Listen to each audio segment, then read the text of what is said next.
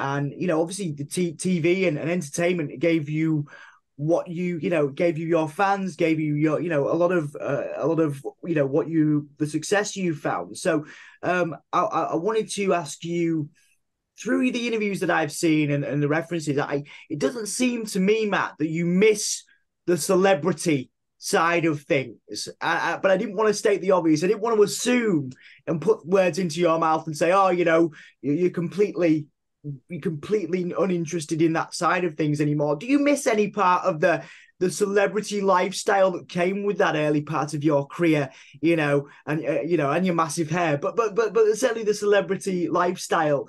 Do you miss any part of that, or did you just not come into your awareness at all these days? Back in the day, I absolutely loved it. I've always said that it was absolutely, I loved every single bit and minute of it. But then now, as I get older, I don't, if anything, and don't get me wrong, when people recognize me in the street, it's really nice and stuff. But I just try and avoid. I try and avoid this weird, because my missus said, you're the most flamboyant introvert. You're the most flamboyant introvert I've ever met. Because, that was, again, when I was drinking, I was this, I used to wear all kind. I'd still, even if I'm not drinking, I'd still wear quite flamboyant clothes and stuff. But, I'd be the life and soul of all the party. But then inside, really, I'm just this introverted person who just like to stay away from all of it. So I used to like it. I'm not a massive fan of it anymore, although I do appreciate it when people, when people are fans of what you do and stuff, that's great.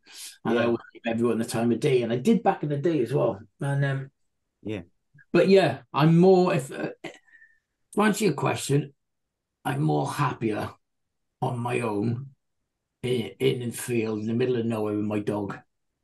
That's just the peaceful life, and that's why I go to the gym early in the morning, because there's nobody in there. If anything, I try and hide from crowds. Yeah, absolutely, and I understand that as well. Again, you could sort of see, when you do speak, you're very reflective about that time. But from that question, Matt, something I thought about asking you was about your definition of success and how that's changed, because you've experienced television success, movie success, traveling around the world, but you're also now a very successful, TV chef, and you have your books, and it's very different styles of success, I imagine, So how is your definition of success as a person and as a performer? Because I would label you as a performer. How has that changed and developed over time, would you say? Success. I don't know what is success. Yeah. You know what I mean? I just do stuff that I enjoy doing. And I think when you do something you enjoy doing, success comes with it, I guess. But it's, I just 10 years ago, if somebody said I was going to be a TV chef, they would have laughed. I would have laughed in their face. They would have laughed as well. But it's you can always you can do whatever you want. You've just got to I was a skateboarder, professional skateboarder, and then I did the Sanchez thing. Then the Sanchez thing finished. Then I opened a business, tattoo and barbershop business. And then I did the Dirty Vegan thing. I did endurance events and all that kind of stuff. And then now I'm about to go into another industry, which is the supplement industry. I know the Dirty Vegan thing isn't dead yet. That's the new book, as you can see behind me. That's launching December the 7th. So there's a lot of things going on. Don't get me wrong.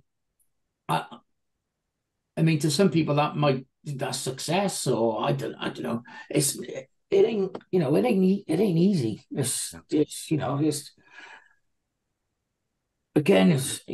Everyone thinks I'm a multi-millionaire, but the reality is that I'm not.